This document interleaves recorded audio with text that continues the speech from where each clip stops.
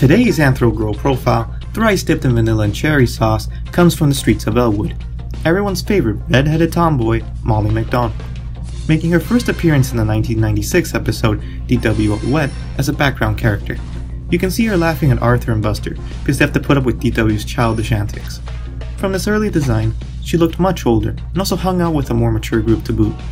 I see they also left in the One Piece as a staple design of her character. The team must have thought this character had potential, and with reasons we're all too familiar with.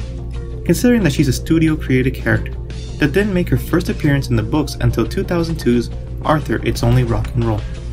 She received quite a promotion from a one-off background character to a minor character with reoccurring episodes focusing on her. On the topic of Molly's build and appearance, she's a slender white cream-colored rabbit with rounded ears and a triangle button nose. Her most distinctive feature is her short red hair with bangs that cover her eyes. Her eyes are usually kept hidden, but certain episodes like to take liberties for whatever reason.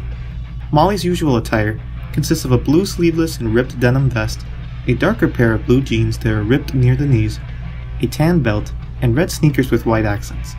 Also, she wears a watch, but that's sometimes hard to spot. Skateboarding is one of her favorite hobbies.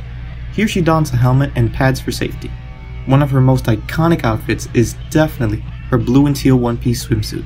Seen in the episode Arthur Makes Waves, where the tight fit of the swimsuit brought all of Molly's feminine features on full display. No longer hidden away under loose and tomboyish clothing, this episode proved to us that indeed, the ass was fat. Other outfits include the use of various shirts, sleepwear, sportswear, jackets, and costumes used in plays or imaginary sequences. Overall, you'll mostly see her wearing loose clothes, unless the occasion says otherwise. Next, I need to discuss the book, Arthur, It's Only Rock and Roll. I really tend to underestimate how popular boy bands were at the time. I mean, they were huge back then, and very profitable. They actually made this a point of discussion in their respective book and cartoon specials. How it's fine to pursue one's fame or fortune as long as the soul of their work stays intact. I.e., don't forget that in the end, it's all about the music. If we were to compare how Molly looks in the book versus the show, Molly looks much more petite in the book, which seems to fit her age better. In the show, Molly ends up looking more like a teenager, and the same goes for the rest of the Tough customers. Honestly, I like both designs. I can respect the different interpretations by Mark Brown and the studio, as they both look visually appealing and work within the respective mediums. Molly is born from Scottish heritage, as revealed in The Last King of Lamland. She has a little brother named James, which she loves with all her heart, often putting up with annoyances to help him and his friends, or changing her own behavior to become a better role model. James serves as one of the only other outlets where we can see Molly's emotional side.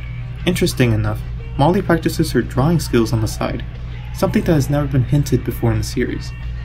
I have many gripes with the episode The Agent of Change, but I'll summarize what we learned. Molly has amassed a good deal of knowledge about the process and techniques for animation, has created her own original character at an early age, and has all the equipment necessary to make a short in her room. You know, I should save my breath to cover this episode in another video. At long last, she succeeds in finishing the short with Muffy and Francine. Her love for drawing/animation is then never brought up again. As for the musical arts, Molly's a big fan of the band Muda Crew. This is usually what she listens to, or other bands of the heavy metal genre. This has led to her being coined the Thrasher Bunny from Arthur, when people talk about Molly but forget her name. She is also seen playing guitar, but only special episodes, or just one episode if I remember correctly. Molly attends Lakewood Elementary School, and frequently hangs out with her best friends, Binky, Rattles, and Slink, where Slink was added a bit later in the series. Altogether, the most infamous group of bullies in the whole school, the Tough customers. Molly will always end up joining in and picking on others, or doing it herself. She comes off as brutal and mean to most kids, as this is her main strategy of ensuring the existence of her reputation. The Tough customers' main base of operations resides on the top of the jungle gym at the school playground, nicknamed the Tower of Pain. This is where the group of bad eggs hang out during recess. Molly is definitely the most determined and persistent of the group in terms of keeping their reputations as bullies. In the episode Law of the Jungle Gym, when Muffy refused to step down from the Tower of Pain, Molly was the lead player in trying to teach her a lesson. Even when Muffy tried to bribe the group with a hefty sum of $5, most of the group seemed satisfied with the deal, but Molly refused to budge, deeming the reputation more important than money. It was only when Molly spoke up that the rest of the Tough customers changed their opinion. Even though they all decided to leave the jungle gym anyway, due to legal BS and the complications of sharing. Molly came back to make a deal with Muffy and resolve this conflict once and for all. but through a more diplomatic approach this time. Molly can be seen being civil to other people on occasion, but only when there's nobody else around. All of the nice relationships she has developed with other kids outside of the tough customers have been kept a secret. Arthur, for example, developed a great friendship with Molly, and Arthur makes waves, after Molly learned that playing with kids younger than her can be fun. The episode ends with everyone trying to figure out if Molly and Arthur actually became friends, and trying to stop it to prevent diffusion and tranquility. Guess they've grown to hate each other too much and can't see it any other way. Fortunately, they were able to keep it a secret from everyone, and this friendship was called back again in DW Swims with the Fishes. Here, Molly and Arthur train their siblings to become better swimmers, and it manages to develop into an unhealthy competition. But of course, they learn in the end not to take sports or games too seriously and just have fun, further reinforcing their solidarity. Another friendship that Molly developed is with Muffy. During the events of Don't Ask Muffy, we learned that Molly's actually really good at giving advice, a skill that made her sort of famous around the skate park, helping random kids that came to her in their time of need. She admitted it was getting annoying, but never told them off. In my opinion, she liked helping people, and in the enclosed view of the skate park, news outside would spread very slowly, so it was a risk she was willing to take.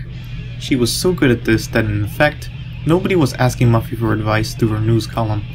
This led to Muffy finding out and impersonating Molly to try to get kids to ask her for advice. Completely failing to understand why Molly was in such high demand, she asked Molly for advice on what she should do. Putting the skill to work, she told Muffy to actually learn from people who give advice as their jobs and tells her to check out a book to help her. As a sign of their friendship, Muffy gave Molly a pin to hold up her hair in the last scene at the theater, a remembrance of their amity. We learned that Molly is not as bad as she seems to be. You just need to get to know her at the right place and time. The most intriguing part about Molly's character is the arc that she develops over the whole series. I would say that this is the best example of character development I've ever seen in any piece of children's media. To understand this, we must take a deeper look into Molly's character. Molly's problematic behavior stems from being bullied as a child, specifically about her hair. This led to her becoming a bully herself in order to develop a tough and feared reputation. A coping mechanism, no doubt, as a way to protect herself in the future. To clarify, my interpretation is that she bullies others so she doesn't get bullied herself. This is factored into the design of her character very ingeniously. She keeps her eyes hidden for good reasons. It helps establish her cold attitude and behavior, a coarse persona that helps shield her from the troubled past she experienced as a child. But in reality, she really does care about other people. Its symbol isn't used to its fullest. They say that the eyes are the gateway to the soul, the true makeup of a person. Molly hides her eyes, just like she hides her feelings, the more fragile and tender parts of her character, the weakness that she refuses anyone to exploit. She's not a vulnerable little girl, alone and afraid. She's a tough customer, who rules the pecking order. But over time, we begin to see more and more of her kinder side.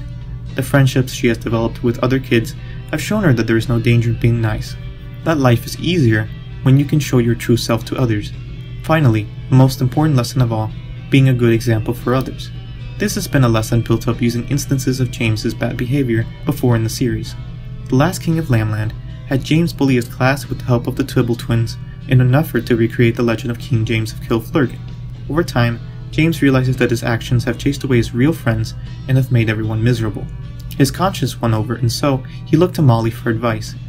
Molly reminds James that the story is just a legend, and that the king was most well known for his compassion and generosity. This is when James decided to give up his king charade and mend his friendships with his classmates. I believe that James's initial behavior was due to Molly's bad influence. Kids don't tend to overthink when copying the actions of the people they look up to. Otherwise, seeing the normally pure James suddenly acquire this train of thought seems pretty outlandish. James's bad behavior and Molly's good intentions meet up to make the episode The Last Tough Customer. This is when the tough customers decided to stop bullying because everyone has found ways of dealing with them. In a modern age of anti-bullying measures and savvier kids, this episode was an effective approach in reinventing these characters. Despite Molly's efforts in trying to keep her intimidating identity, her little brother James was the only one able to change her ways. This happened when James bullies another kid out of the drinking fountain. Molly sees the kid cry, all alone and scared, just like how she felt as a kid. This was the final wake-up call to finally give up bullying and teach James how to behave. She didn't realize it before, but bullying makes the other kids feel the same pain she did back then, and she can't even fathom James, her sweet and innocent brother, doing the same. At James's request, she apologizes to every kid she has bullied in the form of a letter. She even sends it to all the former tough customers. The episode concludes with Molly, Binky, Rattles, and Slink joining up to help people make better purchasing decisions outside the Chicken Licken restaurant. The creation of a new group, the Tough Consumers, serves as a fresh start for all the former bullies. All in all, Molly went from a tough and selfish bully to a brilliant role model from season 1 to 16 by slowly building up Molly's character to where such a change becomes palatable. Episodes work off of each other to create an overarching narrative. There is a method to all the characters' relations and interactions. This technique was undoubtedly one of the main reasons why Molly's character arc was so satisfying. Ultimately, Molly's the most interesting character in the Arthur series. The relatively short amount of time spent on her was used beautifully to transform this character and forge a new chapter of her life, the life of our beloved tomboyish girl.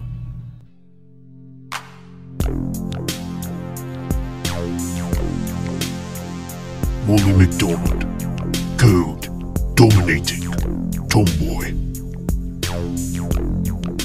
queen of the jungle gym, and one tough customer.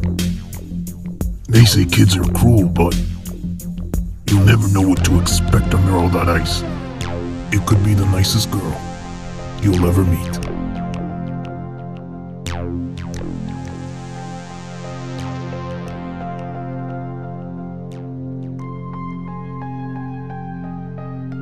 Thanks for watching.